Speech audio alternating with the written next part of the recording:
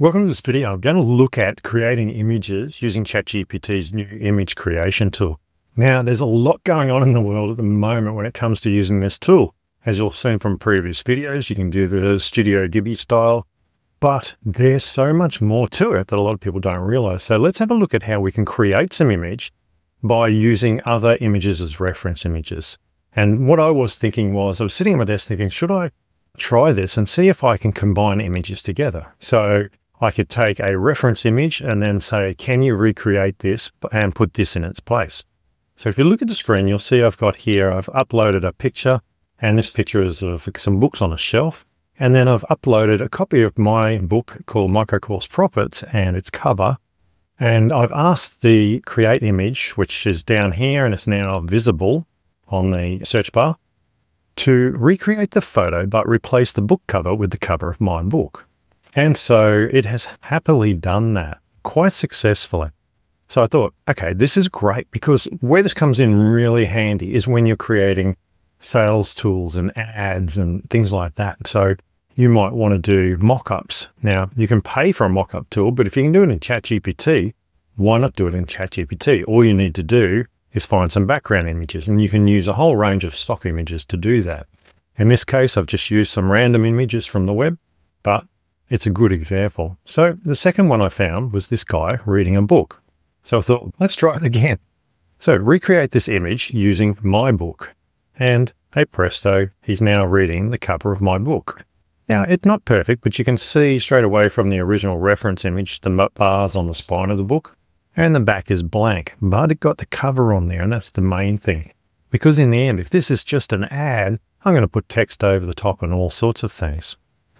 And that then prompted me to think, what about putting text over the top? What can I do there? So I found a blank book launch type poster. And I thought, can I recreate this poster by combining it with my images that I've already uploaded? So I choose to create image and I write recreate this poster with my name and book. My website is mrwebmarketing.com, which is my website. And we got this back, which isn't perfect because you can see the cover's only halfway and it says book launch. But if we look back to our original one, it said book name. So I can see how I got a little confused. But altogether, it says Monday time, it's got my name, it's got my website. Everything on here is actually pretty good. So I've managed to create this nice poster. The only thing is, that's not me. So why not stretch it a little bit further? Let's face it, you can't have fun cracking tool. What good is it? So I took an image of myself here and I said, please replace the person with my image and fix the book so it just shows the full cover. Remember, we got the cover cut off there. I had a little bit of a problem with the generation. That normally means that I've done too many images in a short amount of time. Generally about 3 is the maximum you can do, and then you need to give it a break. But I came back and hey presto, it fixed the cover. It's not perfect, but it did fix the cover. And it put an image of someone who looks like me, but it's not me. Okay, getting a bit carried away. It's creating a new me, but yeah, we're all learning, and so is it.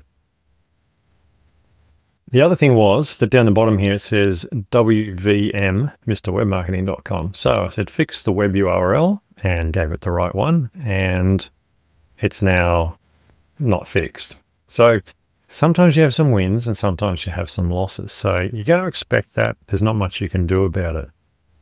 And you may notice that it's actually changed the color of the book cover. The book cover was black and now it's blue. So I think it's one of those things, the more you go down the rabbit hole, the more it changes things. So you need to probably get your instructions right in the first place before you come back and fix things. I think every time you fix it, you almost start from the beginning again. So anyway, let's go a little bit further down the rabbit hole.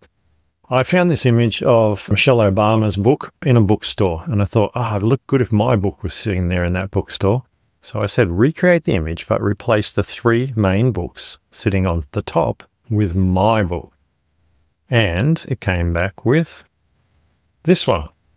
Now you'll notice it's added a kind of me onto the covers. That wasn't what I asked for. So I wrote, remove the image of me off the cover and keep the cover original. So I did, and look, here we go. That's pretty close to the original cover. and there's a couple of other copies underneath. Hey presto, I now have an image of my book sitting in a bookstore. It's not perfect because the original books were much thicker than my book, so it gives it a slightly different effect. But interesting experiment, and you can play with that one yourself. So I decided to keep going down the rabbit hole, and I said, create cutout of me and place me on top of the stage, resize me to fit the perspective. So I put two images in here, one of this stage and one of me pointing towards one of my other books, Run Towards the Flames. And it came up with this image, which is great. That's not me. So again, it's recreated me. It's close. The suits, the cut's right, the cover's slightly different, and I'm standing on the floor, not on the stage. So I got to say, it's actually not too bad, but it's not me. And I could have just taken that picture and actually dropped the background out of it on Canva and put myself in exactly like this. So didn't really achieve what I was after. So I've written, you have changed me. Use my original photo, place me on the stage, not next to it. So I'll have another go. So we ended up with this one. And it's still not me. So I don't know. Maybe I need to cut myself out first and just tell it to use the cutout picture. But it really, it's like me, but it's not me. But anyway. Lastly, I uploaded this and wrote, cut me out of the background, because I thought, let's see what it does if it just cuts me out rather than doing other steps. And yeah, that's not me either. So it didn't cut me out. It actually recreated me.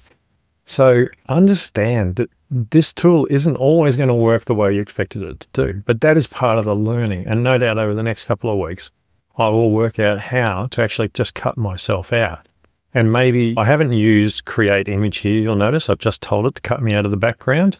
And yeah, look, it has cut out the person and it does look like me, but it's definitely not me. That's not my face. So I'm going to work on that and see if I can do it.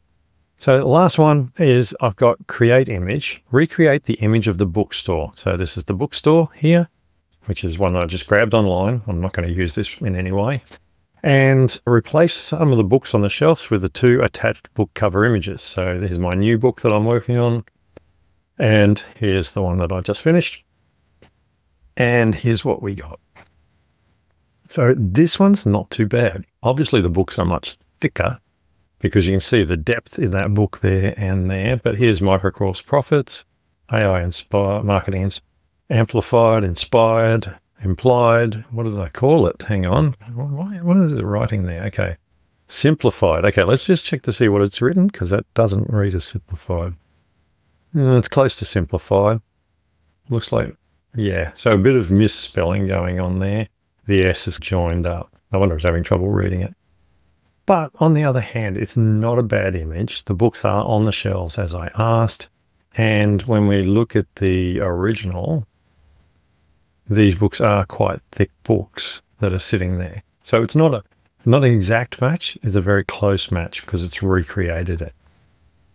So that brings me to the end of this video and this experiment. And what I encourage you to do is try this out. Start with something simple like at the top here, recreate the photo but replace the book cover or something like that, or change the color of the ball. Try that, see what results you get, and then have a bit more play. Go to something a little bit more in depth, a little bit more things to do for the AI to do. Like this sort of thing is actually quite complex. There's a lot going on in this picture. And see how you go. And if you have any questions or you're having fun doing this and you've created some good images, let me know in the comments below.